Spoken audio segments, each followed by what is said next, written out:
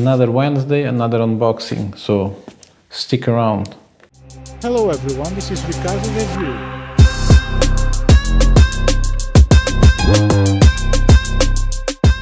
Today I'm unboxing a rod which is part of a big family that is blowing up on AliExpress. If I can reach and take the sleeve out. I don't know if you can see, probably not because it's not turned to that side, but you can see the model that I have, which is pretty cool when they put a model on the sleeve, you know that they care. M1, designed by Handing, simply fun, and the Handing logo. I have to disclose that this rod was sent to me at cost, as am I doing now, from Handing. And also with the sending, I have to tell you that the packaging is very good, and they have a Euro warehouse. So if you're in Europe, like this came from Spain, so to me it's 2 days. The other fellas in the rest of Europe should be around 5 days. But without further ado, let's look in what I got. So I got a small one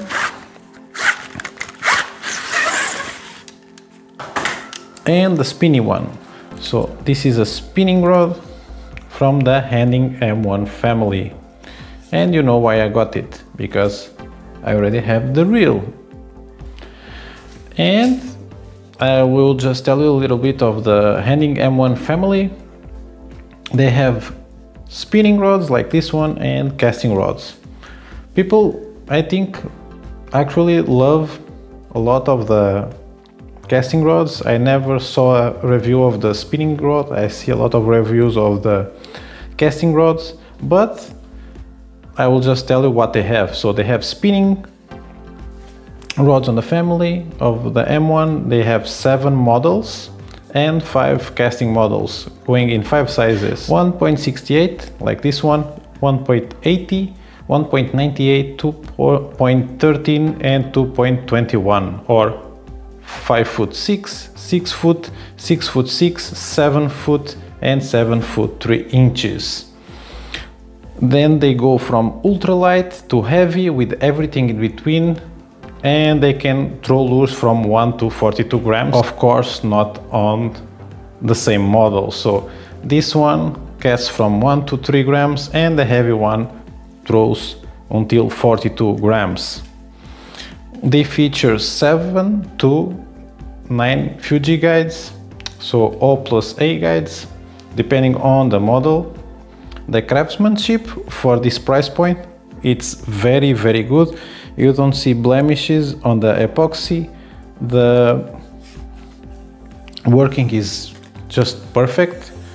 Not what you would expect on a 20-something to $40 rod. The blank is a 24 ton, so very forgiving. It's not brittle because it's not a higher tonnage carbon fiber construction. So this is a very good rod for beginning. The beginning, yeah.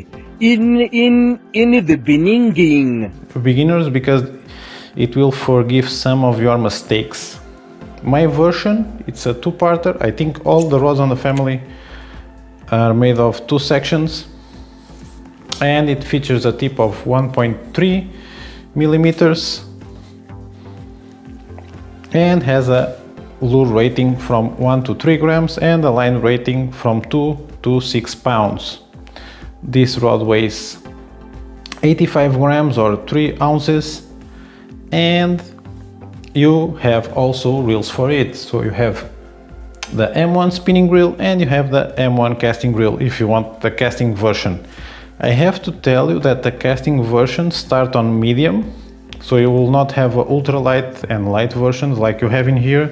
So they will start at 1.98 meters, so 6'6", and with a higher caster weight. I think they start at 5 grams, the lower weight that you can cast.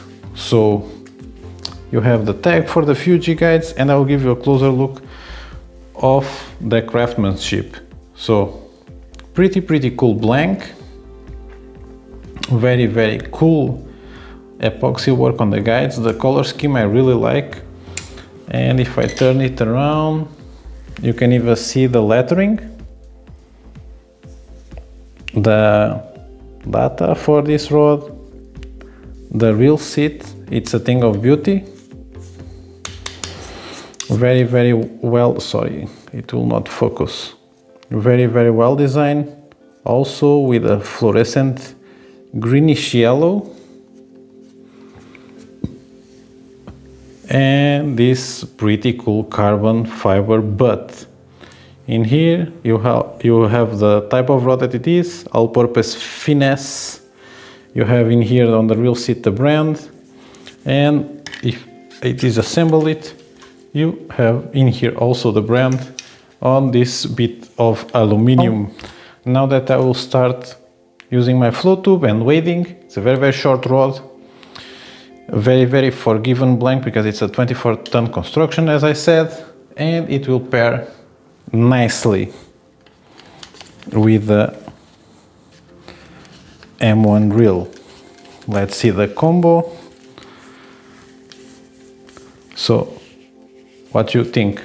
Pretty sick combo. Let's find out how it fishes on the water on the next few days.